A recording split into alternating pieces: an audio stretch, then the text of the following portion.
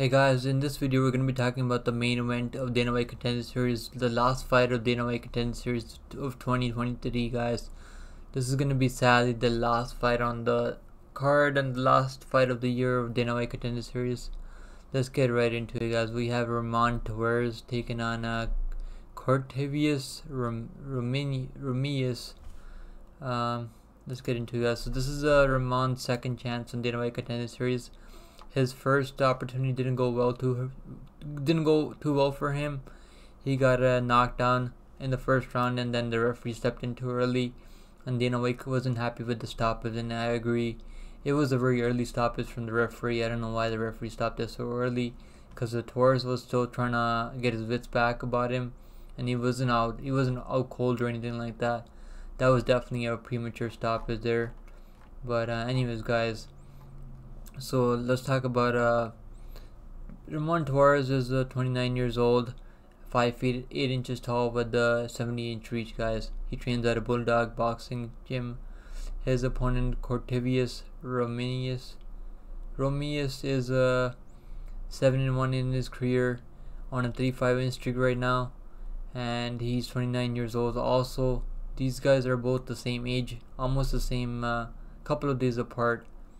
And he's 5 foot 4 inches tall, so he's not the tallest guy for the weight class, but he makes up for it with the width. I mean, this dude is freaking thick as hell.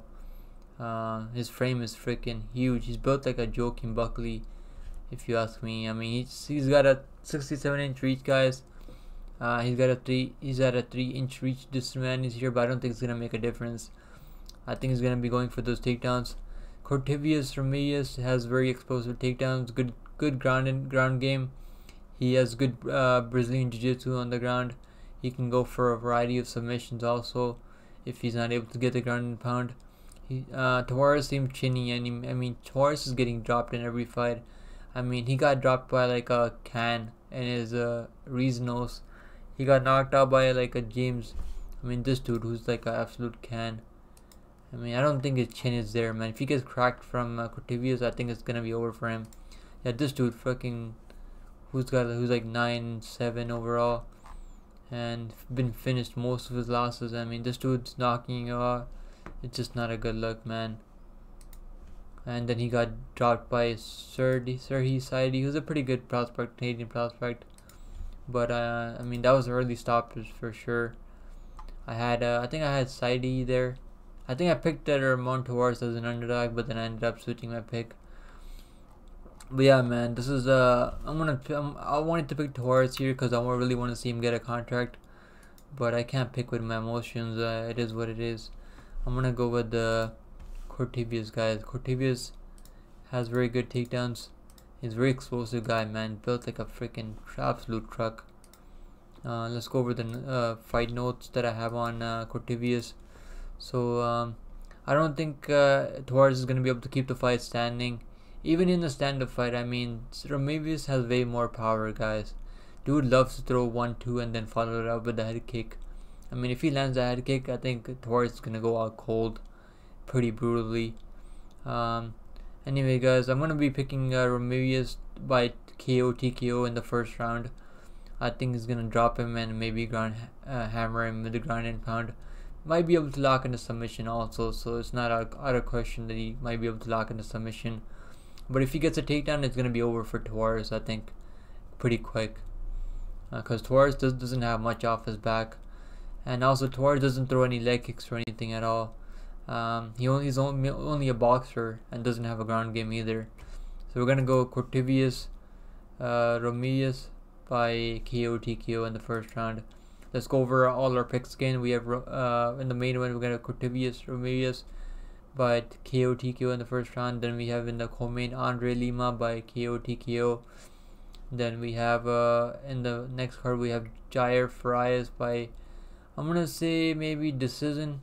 I mean, this fight could go to decision, but Farias has good knockout power. I did pick him by knockout. Let me see my picks, guys. Did I pick him by knockout? I think so, right? We'll go over all our picks again just to make sure. So in the main event, we're gonna go with the Cortavious by TKO in the first round. In the co-main, we're gonna go Lima by TKO in the second round. Next fight we're gonna go with the Taveras by maybe decision, because he might be able to outland, because Conor Matthew is a very tough dude, man. Conor Matthew needs to get a submission in this fight to win this fight. He's not gonna land more damage than Jair here. He's gonna get his back and choke him out. So it's gonna be hard to choke out Farias, in my opinion. He's gonna be much bigger than him, more power on the feet, better striker. We're gonna go with the Farias. And the next fight we're gonna go with the Torres Finney by KO TKO. It might be even a decision. I mean, it could be a decision, but I think it's gonna be a ground and pound. In the next fight we're gonna go with the underdog Marquezo Moderas by decision.